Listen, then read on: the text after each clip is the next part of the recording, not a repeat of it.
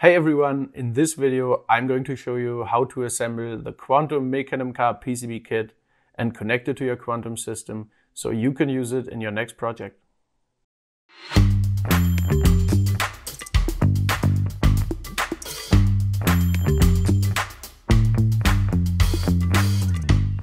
The Mecanum Car is essentially a remote-controlled car that is capable of performing various movements enabled by its unique tire structure. Before we start, you can find all related information about the Mecanum Car, such as application and firmware files, bill of materials, diagrams and schematics on our documentation page. The link to the documentation is available in the description below. Before we assemble the PCB, make sure to download the bill of materials. This has all the parts required to complete this project. The BOM is especially important because it contains the component reference. For example, if you have a resistor labeled R1 in the BOM, place it where it says R1 on the PCB.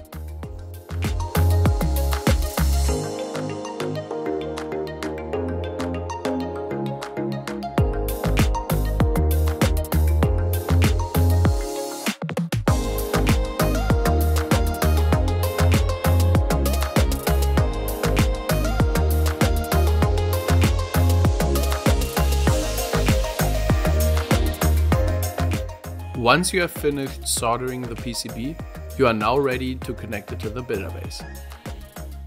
Let's start with the terminal labeled J1. This one connects to a 4.5 to 6 volt DC power source to provide power to the PCB and the Quantum builder base.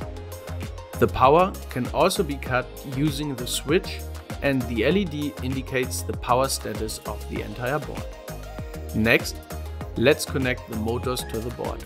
J5 connects to motor 1, which is also connected to pins 0 and 1 of the TLC. Next, we have J2, which connects to motor 2 and is controlled by TLC pins 2 and 3.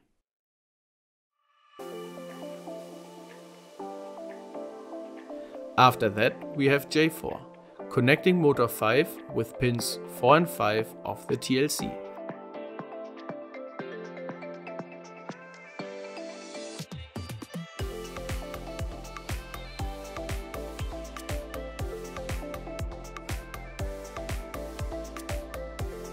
Lastly, we got J3, connected to motor 4 and connecting to TLC pins 6 and 7.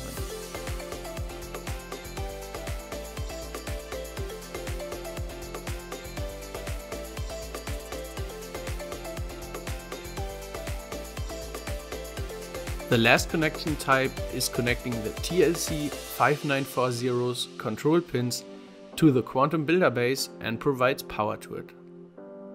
These pins can be found on the left side of the PCB.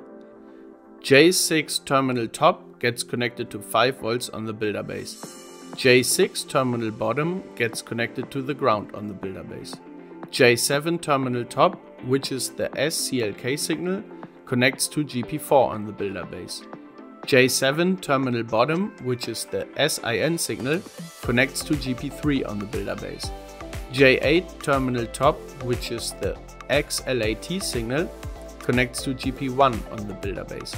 J9 terminal top, which is the BLANK signal, connects to GP2 on the builder base. J9 terminal bottom, which is the GSCLK signal, connects to GP0 on the builder base.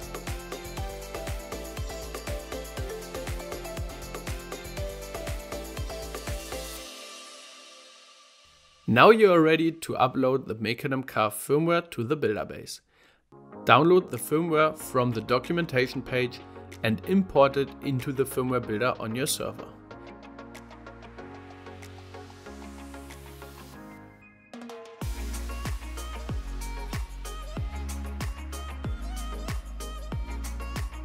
Next, save your firmware and upload it to the builder base that you have connected to the Mecanum Car.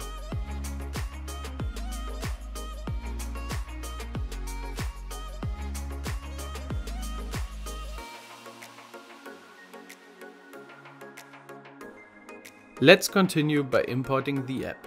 First, download the Mecanum Car app from the documentation page.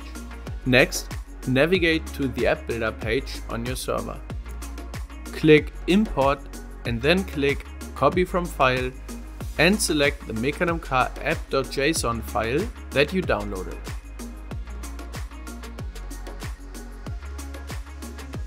Grab a joystick if you have one built and connect it to the server.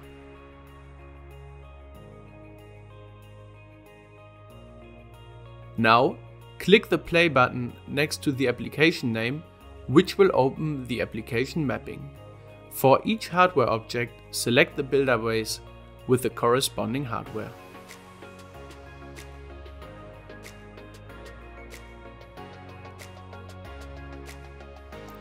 Once you're done, hit the Save and Run button.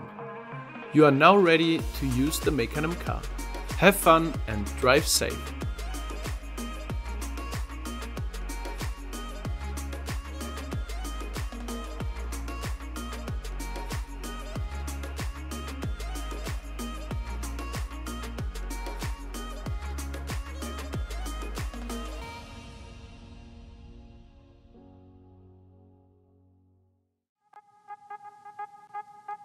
We hope you enjoyed this video. Check out the rest of our videos, remember to subscribe to our YouTube channel, and click the notification button for updates. You can also follow us on social media. Thanks for watching.